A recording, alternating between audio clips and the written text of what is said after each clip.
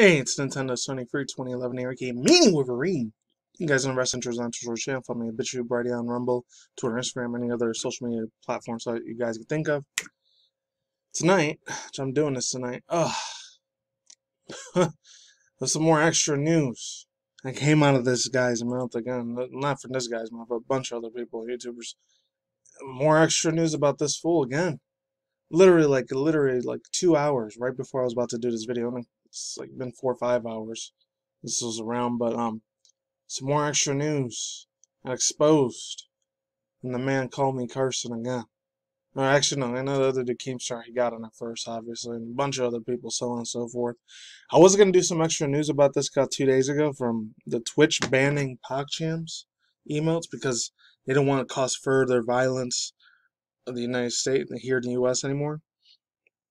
I'll just read real quick from The Verge. It's from Makana Kelly. It's on my phone right now, so I'll leave the link in the description box down below if you want to read the rest of it. It said, yeah, Twitch states it will work with its community to make a new emotes from McKenna Kelly from real quick from The Verge. Twitch banned the popular PogChamp emote Wednesday afternoon to decided to publish a tweet encourages further. Oh, depicted it publishing tweets encouraging further encouraging further violence on the stuff that happened in the U.S. Capitol. Anyways, I'll leave that down below. You know what that is. I'll leave the link in the description box down below. I'm trying to get positive vibes. There's more extra shit from here. Oh man, some big effed up crazier news saying some of the allegations are coming out permanently real. And then this other dude, like, I'm not gonna throw him under the bus because the guy is a big giant 8.1 million subscriber channel. This big giant dude knows Penguins and Moist Critical Charlie. He had some extra news about it. Not just Keemstar. A bunch of big giant YouTubers talked about it. And the Colin Carson allegation. That'll probably be its own separate video. I'm just doing these 2 videos tonight. This one and this came out about a year ago in August. I'm talking about this and this. More cooler new stuff. But both these videos aren't coming until Saturday. I'm doing this on a nice, beautiful Friday night. Like, been almost 5 hours. Came out of work. IRL. Anyways, links down below if you want to read this. These both come from Brett Cope, I think. I got some more positive vibe, nice news to talk about. So here we go.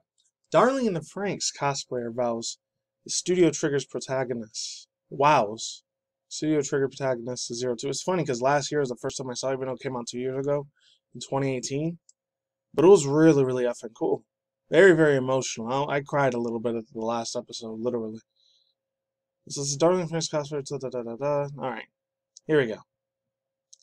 It says Darling and Franxx made his debut back in 2018 and quickly won the hearts of many fans around the world with a sci-fi romance novel. The sci-fi part really hit crazy to me because I think in the future, if we're still around, if I'm still alive, and then it ends in the year 2053 or 2055 is where the whole like future hyper advancement of this type of technology, the Franxx. If I'm still alive, we have futuristic technology like that. By the time I'm either 64 or 67, I think. I'm gonna be a very old ass man like that dude that had like the cybernetic robot arm. If real life technology exists by then, I mean, we kind of saw a glimpse of it last year. It was like August, September last year. I didn't know it was just a fake giant toy from Hasbro. It was like a Gundam Wing, Gundam Seed, like giant robot in Japan. And it was like their Disney version of Japan. It was like walking around and like, it wasn't walking around like attacking people and stuff like that. It was just like a big giant like robot. If I find the link, description box down below. I know the dude last year here, Hay, talked about it. So if I find that video, I'll leave the link in the description box down below. It was extremely crazy. Cool. A little creepy too. And this was 2020, by the way, in August, when this video was out. In Japan, I know, not surprised it was Japan. I think Hasbro's the one that started. It looked like an IRL real life Transformer. I was just doing these big giant robot things. This is 2020 last year. If we had the future advanced technology by the time I'm 64, 67 years old, if I'm still alive, that'd be crazy because I think it starts in the year 2053, 2055. It's crazy shit if I see that during my lifetime, but let's start it.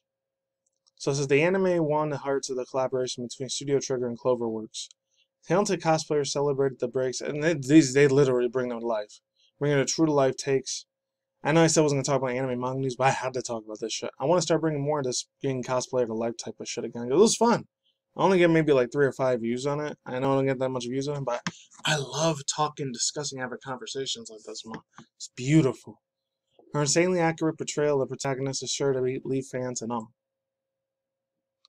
And here it goes. The pink-haired heroine stars in 2018 Studio Trigger. The hit anime series takes place in a post-apocalyptic world where humanity is on the brink of extinction. Yeah, I remember that. But large creatures called the Klaxosaurs. Oh man, those things were assholes, big time, man. As a last line of defense, children are these teenager kids, artificially created to fly mechas called Franxx to fight the aliens. Teenagers such as protagonist 02 attend school to learn how to pilot the giant machinery. Cosplayer Pina Reach, hopefully I'm saying that right, Reach, went viral on Instagram after bringing, this is only 4 days ago, super recent, bringing the series' lead heroine with an incredible lifelike costume. Photographer Malcolm Zero captured the artist, posting the character's iconic red and white trimmed academy uniform. Pina faithfully recreated 02 directly from the anime while showing off her detailed outfit. The artist's accuracy depicted her school dress, including the black stripes that run out of her arms, and down the shoulders. Literally looks like an IRL version, man. Even though we got AR and VR stuff, and that's still like in its baby stages, in my personal opinion, if it's not 2022 next year, it might be 2025, 2026, when it gets way more super realistic. By the time I'm probably in my mid-late 30s by then. So I'm still in my early 30s. I just barely going to be hitting 32 in another few days. Saying, look at it. That shit's so effing cool. So badass, bro. I'm not trying to simp for the chick. She looks super mega perfect at 02. This is how she would look if she was an actual physical real life person. In my own humble, non-simping opinion. Now let's move on. Because I don't give any of these chicks money ever. None of them ever for IRL shit. Or donate them or cheer them on Twitch or none of that shit. Another picture, I do follow a lot of them on Instagram, way more than Twitter. You want to follow me on my Instagram, links down below. You'll see what I mean. I give them a shitload of hearts, that's all of them. And another picture posted to social media, the cosplayer gives fans a closer look how she's captured with pink hair and a character signature look. On top of her flowing pink hair, the artist used a prop headband with 2 red horns sticking out of each side. And the story 02 has Klaxosaur's blood in her. Yeah, I remember that. Spoilers for anyone I had never seen it yet. It's been almost, by this June or July or August, be almost 3 years since it's been out. So, you guys are even way later than me. But anyways, despite the series' immense popularity, there have been no potentials on season 2 so far. Fortunately, I know fans really, really want a second season. I wouldn't care. For me personally, I feel like it ended the right way. I don't think it needs another season, but if they do, for me, that's extra frosting on the cake. That's great. There's thousands of other animes I still want to watch. If they do, great, and if not, that's fine with me. Fortunately, fans can read the manga adaptation, which ended in January 2020, to get their fix. I didn't know that, because I don't follow that much manga anymore like I used to. Excuse me. Ugh. Those interested in seeing all the hypos, you can catch a full now on the popular anime streaming service, Crunchyroll Fan Animation. Now I'll get to overall thoughts, views, and opinions in a minute. The Neo Genesis one I want to talk about. Because this was one of my old school, early, mid-90s like shows I used to watch all the time, even though it came out when I was 1 or 2. I didn't get to see it until I was about 6, 7, 8 years old. A little bit later. This one comes from Brett Kopp as well. The Neo Genesis Evangelion costume made waves on Instagram after her insanely accurate take on Asuka Langley. That could be very, very subjective, by the way. Not everyone's going to see it super realistically like this. Like this guy, or like how I do, how I see it. The artist faithfully recreated the protagonist's academy look, making their major television debut in 1995? I thought it was 1990, 1991 again, unless it was in Japan. It would make sense if it was 1995 or 6, because I was about 6 or 7 at the time. So I remember watching this so well in these old VHS tapes one of my uncles got. And I swear to God, I'm not making this shit up. He got it from Japan, straight out from Japan. Oh, man. He showed me one of these first, 2 seasons of Evangelion. Oh, my God, it was beautiful, man. For its time, those graphics were amazing. The animation for that anime style was breathtaking, man, honestly. Oh, Keanu Reeves thing. You're breathtaking, sort of mean. You can insert that if you want. Well, let's continue. 1995 Evangelion has continued to be one of the most influential animes of all time. This thrilling sci-fi story helps shape the mecha genre. Celebrate the groundbreaking series. I'm not gonna lie. Last year, 2020, when the whole pandemic, scandemic thing was still going on, it was still pandemic. Now it's pandemic 2.0 with that freaking COVID-19 variant. But yeah, I actually got a little bit more extra into like a lot of mecha animes. I didn't get to tell you that. It's funny because before 2020, I didn't really give too much of a crap about them. And they're darling and Franxx. I started binge watching shart loads of mecha animes. I even went to old school Mobile Suit Gundams I used to watch once in the 90s. I was like literally the only old school mecha suit. That one and Delta Macross 7 was only two mecha anime series, sci-fi animes I got the most into. Other than that was a man. I got way more deeper than other ones. 31 years and going on 32 years. It's crazy. Celebrates groundbreaking series, A Talented Cosplayer, which shows her lead heroine, Heroina, Asuka Langley, is her iconic school uniform. I like the Rey chick better. Rey looks so much better. Rhea. I'm not talking about the Star Wars newer one that came out 2 years ago, but still. Gainax Studios from back in the day.